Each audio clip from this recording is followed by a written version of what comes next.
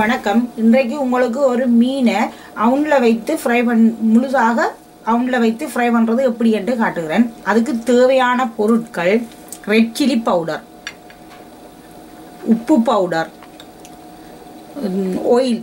உங்களுக்கு இது வெஜிடபிள் ஆயிலாக இருக்கலாம், கேனல் ஆயிலோ தேங்காய் எந்த ஆயில் என்றாலும் எடுத்துக்கொள்ளுங்க. அடுத்தது பிளாக் பெப்பர், அது லைம் ஜூஸ். அடுத்தது லைம் இப்படி ஸ்லைஸ் கட் பண்ணியிருக்கு. Lime, ginger, garlic, onion, herbs. முதல்ல ஒரு பிஞ்ச் உப்பு பவுடர் உப்பு இப்படி மேலால் போட்டு விடுறேன். அதுக்கப்புறமா ஒரு பிஞ்ச் பெப்பர் பவுடர், ஒரு பிஞ்ச் சில்லி பவுடர்,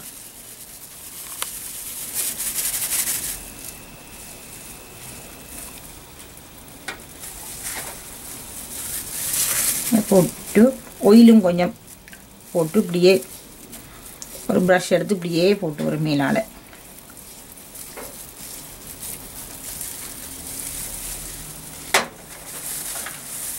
கொஞ்சம் லைம் ஜூஸையும் இப்படியே மீனால போட்டு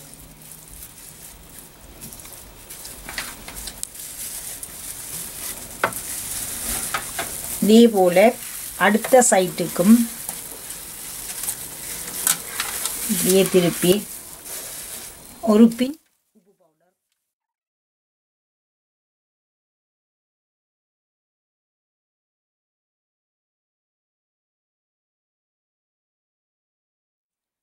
அதுக்கு பிறகு இந்த மீன் இந்த நடுப்பகுதிக்கும் ஒரு பிஞ்ச் சால்ட்டை போடுறேன். ஒரு பிஞ்ச் பெப்பர் பவுடர், ஒரு பிஞ்ச் சில்லி பவுடர் போட்டுட்டு ஜிஞ்சர் அப்படியே முழு ஜிஞ்சர் ஒரு காட் நீங்கள் நசிச்சிட்டும் போடலாம். அது அப்படியே அது இஞ்சி, உள்ளி, வெங்காயம்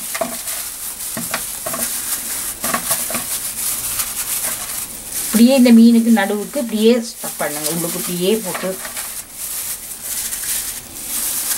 பிறகு லைமும் கட் பண்ணின லைமையும்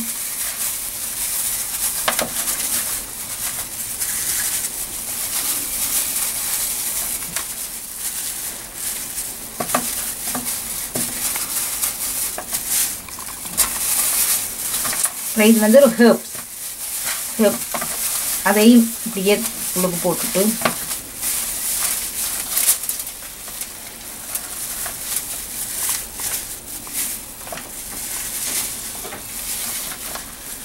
இதுலேயும் கொஞ்சமாக அப்படியே ஆயில இப்படியே உள்ளுக்கு போட்டுட்டு ஒரு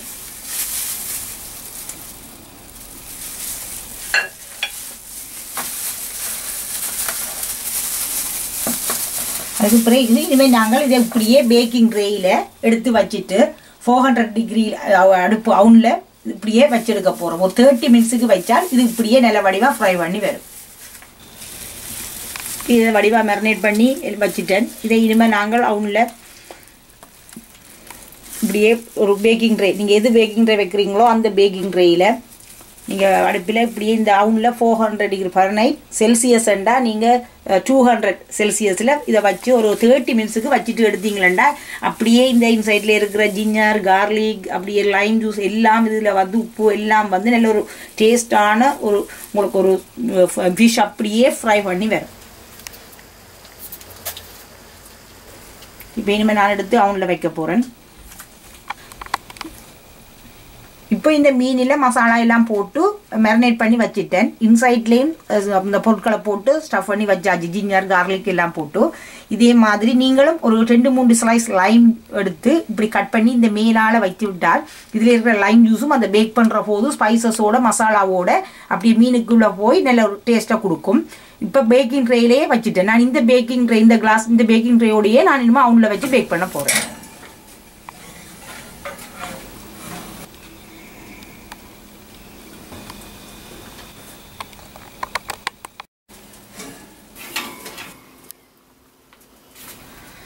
இப்போது இந்த மீனை நாங்கள் அவுன்லேருந்து எடுத்துட்டோம். நல்லா வடிவாக இது ஃப்ரை பண்ணி வந்துட்டுது பாருங்க. இப்போ எல்லாம் அப்படியே மேரினேட் பண்ணினது எல்லாம் அப்படியே ஃப்ரை பண்ணி எல்லாம் வந்து அதில் இருக்கிற தண்ணிகளும் எல்லாம் வந்து எல்லாம் குக் பண்ணியும் வந்துட்டுது மீன்.